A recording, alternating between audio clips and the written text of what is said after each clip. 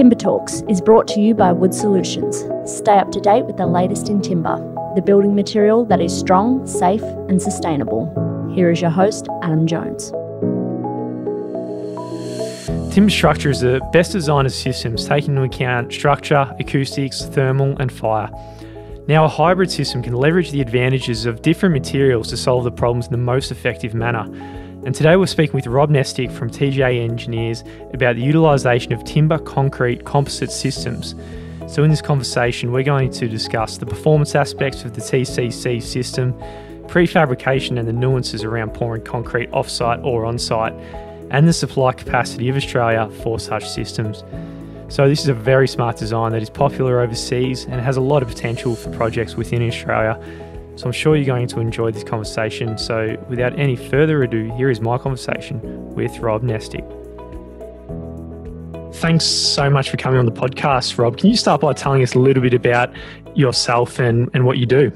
Thanks for inviting me along to today's discussion on TCC. Just a bit of background on myself. I'm a structural engineer who specialises in timber and have been doing that over the last 20 odd years or so. Probably 30 years now since I got involved at uni in postgrad work. But have a real deep passion for timber structures. We're a consulting engineering firm that dabbles in everything: concrete, steel, timber, glass, aluminium, etc. And on that basis, we provide an all-round type of approach, but we also provide design and fabrication advice for others, but also do some fabrication ourselves on specialty type structures. From that point of view, yeah. Fantastic. And one of the specialty type structures we're speaking about today, which had a really interesting system, was the garden building at RMIT. Can you tell us a little bit about this project? Yeah, so the project came up a number of years now ago, where they wanted a 3-storey prefabricated timber post and beam system that had a timber and concrete composite foredeck.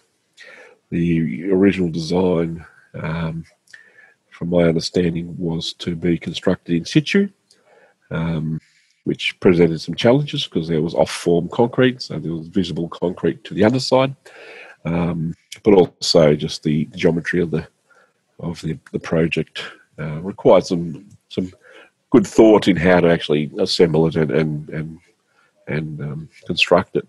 So we went in on the project tender with a prefabbed option, so we were going to do all the concrete elements, the TCC elements off-site, and provide a system to site which could be erected by a crane, thereby eliminating the concrete formwork and a lot of those other trays that need to be on site during the installation.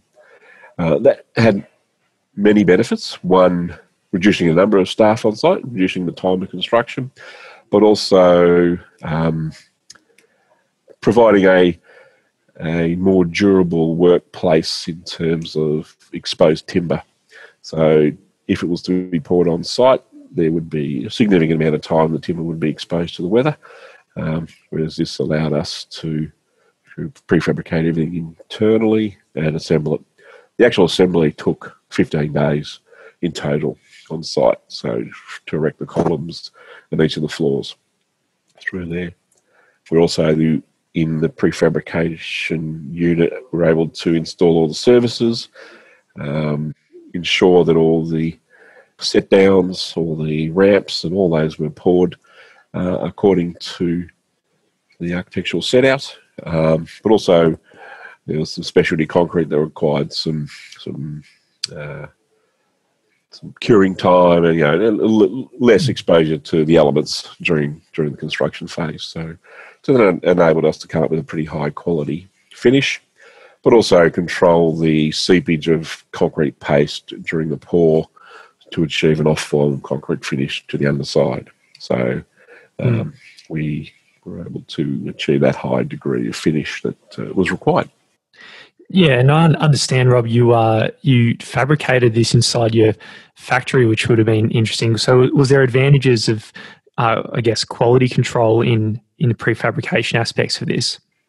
Yeah, 100%. We're able to do, detailed checks against the dimensions, make sure that certain set downs and certain positions of services are all placed in the right position. So it gives you that ability to provide a more accurate layout on that basis to ensure that everything's positioned properly. Yeah.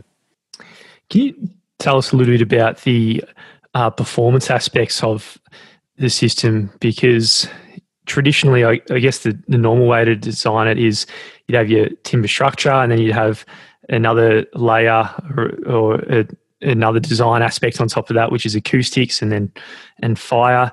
Do you think we can solve multiple problems at once with this structural system? TGA engineers have used TCC systems in apartment blocks within inner Melbourne, where they're 3-story type structures. It provides a rapid method of construction where the builder can maintain his carpentry crew on site to build up to 3 stories and then use his concrete crew to come in once the structure has either been locked up or still in the frame stage to pour into concrete. The advantages we found with TCC over conventional floors is it does provide that additional acoustic benefit. It gives the user and the developer a feel of a concrete floor system, so a very rigid floor, but not for the expense of a concrete floor system. So a number of our developers have used this over the years, and it provides a good solution to the system. It also provides the fire rating required between floor levels. We find that achieves that with some degree of resilience. So at the end of the day, you don't all the requirements of MRTFC, fire blocks, char blocks, some of that's removed because you have the ability to encapsulate floors with the concrete system. So, yeah. That's so interesting. So in some circumstances, there can be cost savings if the builder and developer get all these things right. Is that correct? In your experience? Sorry about that. One of our developers originally tendered on a project that was block work and on-deck type slabs, 3 stories high. And that was a 12-month build, according to his program in inner Melbourne. He looked at the TCC option, and because he was able to keep his carpentry crew on site during the build, he saved actually 3 months on the build.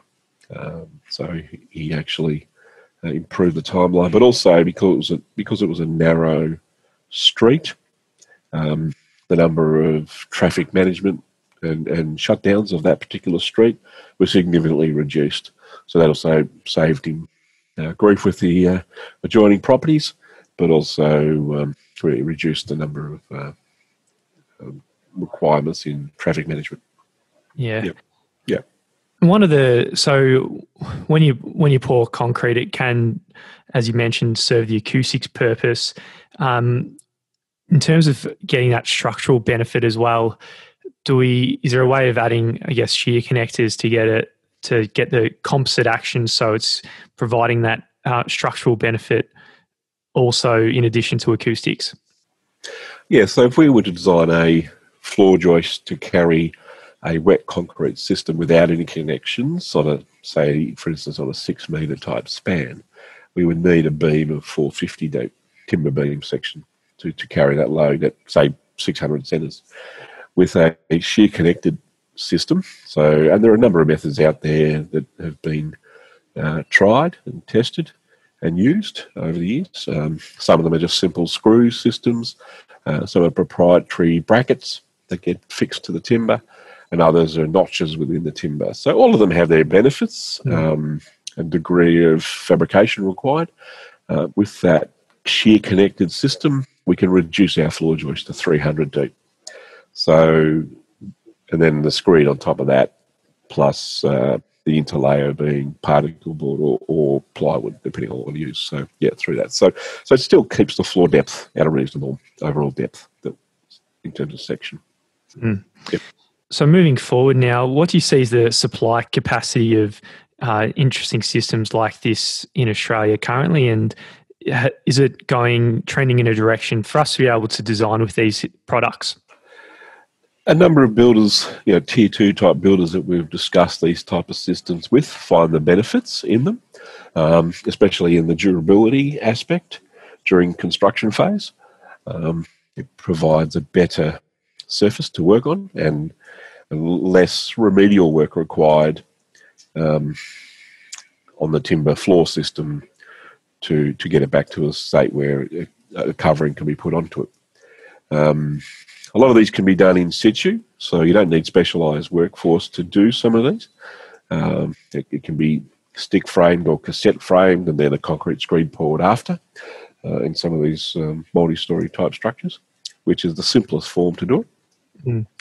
And usually you have trades on site, concrete trades on site anyway, or you've got a concrete contractor involved in the project, so there's usually that trade on site to assist.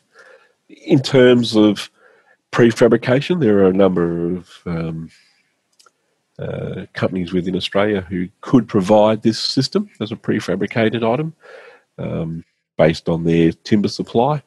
So ash or potentially TGA, and as a cassette system, there are a number of truss companies, but also wholesalers who can provide a cassette system as required.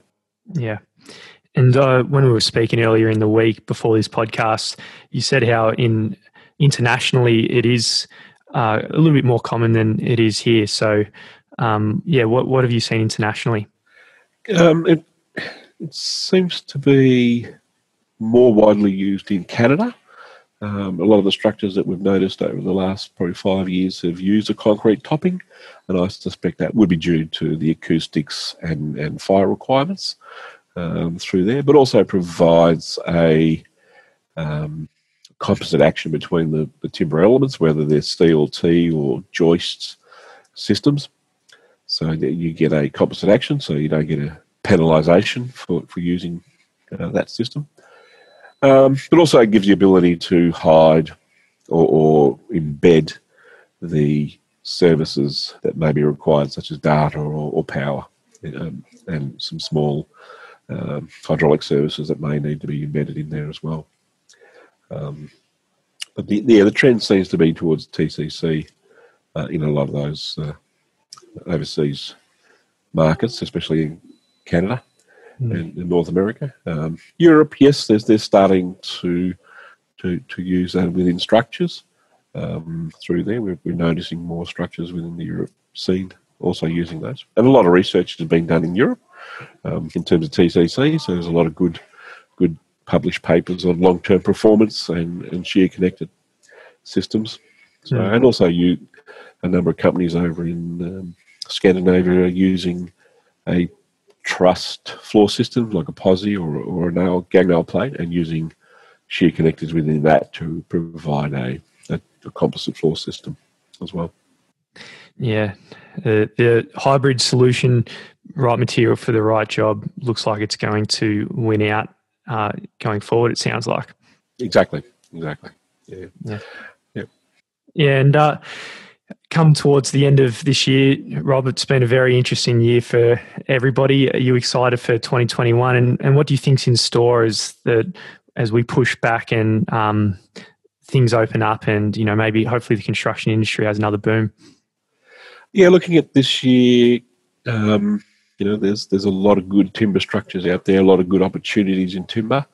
Not only in the multi-storey office type structures, but there's a lot of other smaller projects going on out there at the moment. I see that still continuing on in 2020.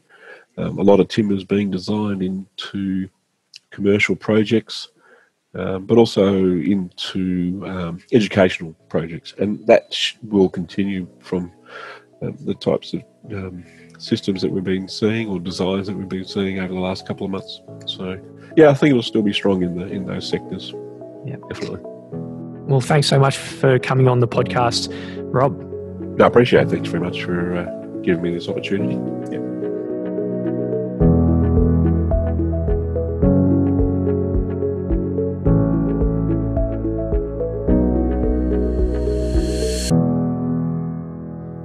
If you're interested in learning more about timber concrete composite floors, Wood Solutions Technical Design Guide number 30 has all the information that you might need to design it for your next project.